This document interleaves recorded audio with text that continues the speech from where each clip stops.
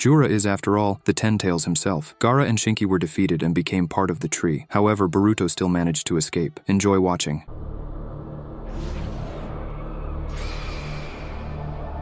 In the manga, we didn't see any epic scenes, but there was a lot of dialogue. In the previous chapter, the main character was captured, and now, in the interrogation room, they are literally beating information out of him, although initially, they tried to behave more politely. During the interrogation, Boruto acts very arrogantly. It's clear that the training with Uchiha has greatly influenced his personality. He talks about how the only way to save the planet is not just by defeating the tree people, who were created from the chakra of the shinobi that were turned into trees, but most importantly, by defeating Jura, who is not anyone's copy, since he is the Ten Tails himself. Basically, as we expected, since Jura stood out not only for his power, but it was immediately obvious that he was the leader, and his words that he is a tailed beast, like Kurama, practically hinted right away that he was the Ten Tails. The conversation with Boruto is interrupted by the elders, who, in essence, should have been long dead. They have outlived nearly all the Hokage, and to be honest, I don't fully understand why they are still in power. It would have been much simpler if Kakashi and Tsunade had taken their place, but that's politics, and the Fire Country's feudal lord rules through them. Neither Tsunade nor Kakashi